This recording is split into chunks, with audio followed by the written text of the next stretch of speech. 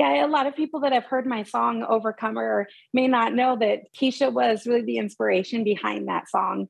She was diagnosed with breast cancer while she was pregnant. And so I prayed and I believed that God was going to heal her here on earth.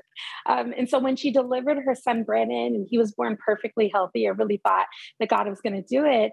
But Keisha had 1 year with Brennan before she went on to be with the Lord. And I just did not deal with my grief, my disappointment, or my anger. I stuffed it down. And the result of that is at 2 years after that happened, I was in the deepest pit of depression that you could imagine. And that really is what started this story of recognizing that mental illness and depression and anxiety is something that a lot of people face, a lot of Christians face. And so I really wanted to write this book to tell my story, but also encourage people who maybe are experiencing a similar thing to know that when they're not alone and that God is able to lift people out of a dark pit in the same way that he did for me. Oh, it's so good that we're talking about this, because I love what you said, that people go through it, but Christians, specifically Christians, go through it. Because sometimes we think, oh, because we believe in God and God lives on the inside of us, we should be fine. Yeah. But the reality is, in many seasons of our life, we're not. And, you know, not only were you grieving her death, but it really shook your faith too. Talk to me about that. Yeah, I think anytime that you're praying for something so hard and believing that God was going to do it, like I had no doubt. And I could just imagine the powerful testimony that the two of us would be able to share on stage. And, you know, that song Overcomer was, I never had a song that related with people so much, and people were calling it their fight song and their battle song. And so when it did not end the way that I thought it would, I just started questioning the goodness of God. I started questioning the existence of God. Why would God allow something like this to happen?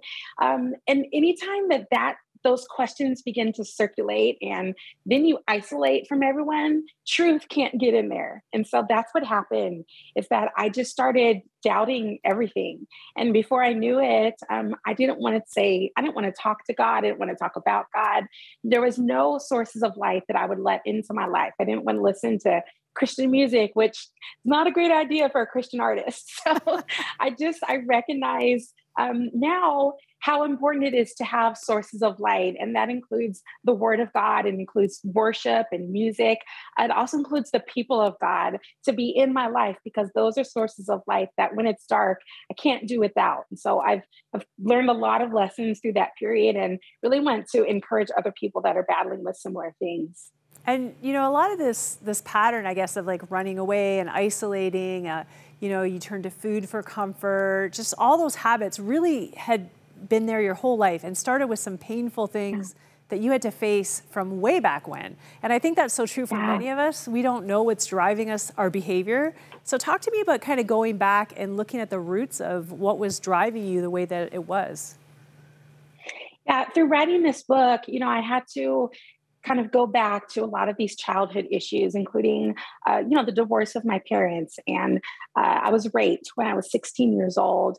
There's a lot of difficult things in my life that I thought that I was past, but now I recognize these are issues that I still kind of carry with me. And so it's a journey. The subtitle of the book is My Journey Through the Shadows to Find God's Joy, because it's not just hey, I've arrived and I'm done and I'm never facing it again. This pandemic, all those things started to rise up again. And so I'm a big fan of counseling. I think that in the same way that I would go and see a doctor when I have something physically ailing me, I've come to understand that a lot of these things I did not deal with as a child. And so having to look back at those issues and having to actually untangle a lot of the beliefs that I held, I'm having to do that now. And so much of it has formed my life, my relationships, my weight, all of these things happened to me as a child and still has an effect on me. And so I just kind of want to shout it from the rooftops that having a professional to help you out with things like this is not a sign of weakness. I really believe it's one of God's gifts to help people that struggle with these areas. Yeah, and you know what? It takes so much courage, because any day of the week, every single one of us would rather do anything else than deal with our deep inner pain. It is hard. But you know, one thing that you wrote in the book that I thought, yeah, this is so true of so many people who've experienced sexual abuse. You know, your relationship with your image, your self-image, your identity, your body, it gets all messed up, right? And like your abuser was telling you that you're beautiful while he was abusing you. So how has that impacted your identity, and how are you reclaiming it? Yeah, you know, I don't think I put this together, but you know, I'm 45 years old. I'm a single woman. I've never been married, and I do believe that a lot of those messages that I received as a child, I still have, you know, buried deep down in there. And so, just relating beauty with danger, that happened at 16 years old, and I do believe that marriage is something that God has for me. I also believe that there are some beliefs that started getting ingrained at 16 years old that I'm having to unravel right now. And so I think anytime, you know, 1 out of 6 women are physically abused in that way, 1 out of 8 men it happens to, I've heard. And so I think anytime that something like that happens to you at such an early age, there are some issues that have to be dealt with. And so I don't enjoy my counseling sessions necessarily. Like, it's difficult to talk about these things and even difficult to write about them in the book. But I also know that it is necessary for me to confront and to deal with in order to get to a place of healing. And so it's not easy. It's not comfortable, but God doesn't call me to comfort. He calls me to effectiveness. And so often the only way to get effective and to be healthy and whole is through being uncomfortable. And so I have to learn to embrace that. Yeah, and I think too, the vision that there's a greater level of freedom and peace in your life on the other side of it. You just have to get through it. But I'm so glad you shared that. And I know a lot of people who experienced assault were nodding when you said that, because I think that's a very common experience. I don't want to end this interview without talking about some of the racial pain that has surfaced in the US. It's really caused even a conversation here in Canada. Mandisa, and you write this incredible sentence. We got to talk about this. You said, "I fully believe God's calling his children to be bridges across divisive issues like racial injustice. When you're a bridge, this is so important. You have to be willing to be walked on by both sides." I just had to sit down on that. That's an amazing thought. What do you mean by that? Yeah, you know, in the industry that I am in, I recognize that I am able to speak into areas that maybe some people are not. You know, there's not a lot of people. I consider myself a contemporary Christian artist, which doesn't have a lot of Black people, let's be honest. And so my audience they don't mainly look like me. So when things were happening, I remember it was July of 2016, where you just saw a lot of Black people that were being killed, and a lot of just division between police and Black Americans. So it was in that period that I wrote a song called Bleed the Same, because I really believe that God has called us to unity. And that doesn't mean uniformity. We don't have to look alike or even worship alike. But if you say that Jesus is your Lord and your Savior, then you're my sister or you're my brother. And so being able to speak about these issues as a woman of God, as a follower of Jesus, and as a Black person, I realized that I could be right in the middle, and that some people that are Black may not like what I'm saying, and some people who are white may not like what I'm saying. But I know that if you are called to be a bridge, then you are going to be walked on both sides. And it's not easy. It's uncomfortable. This topic is not something that people like talking about, because people get offended really easily.